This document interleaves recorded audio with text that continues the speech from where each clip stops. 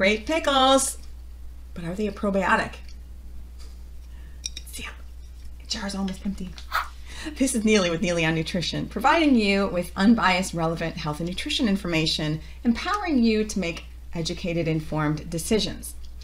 In my series on probiotics, I was doing some research and came across a number of videos claiming the probiotic benefit of these pickles. And not from the company, and to Bubby's credit, I didn't see anything on their website about it being a probiotic, and I'll explain why. As I had explained in my food probiotic video, not all fermented foods are probiotics, including this one. To remind you what a probiotic is, it is a living microorganism, usually a bacteria or yeast, that when given in an adequate amount, provides a health benefit to the host, the person consuming it, like you or me. Bubby's, this particular product, like many other products, kimchi and some sauerkraut and some others, are fermented with bacterial cultures, and in this case, lactobacillus, but the strains can vary from batch to batch, so we don't know how much of the live cultures are there at the end, and therefore and which particular strain, so we don't know which particular health benefit it may confer. That makes sense?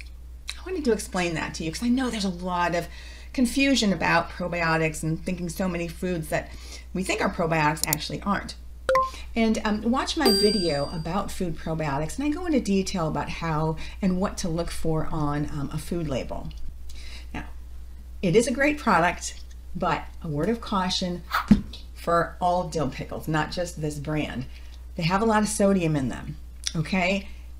In an ounce of pickle, there's about 12% of what the dietary guideline recommends, which is 2,300 milligrams of sodium.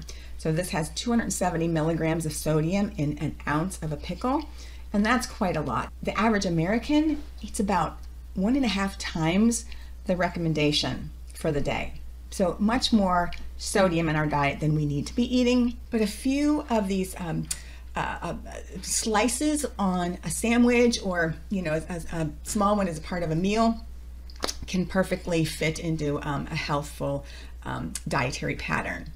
Now, I don't need to watch my sodium, so I'm going to go ahead and eat one. They're so good. Again, be careful if you need to watch your sodium intake, okay? But if you don't, go ahead. Yeah. Thanks for watching Neily on Nutrition. We'll see you in the next video.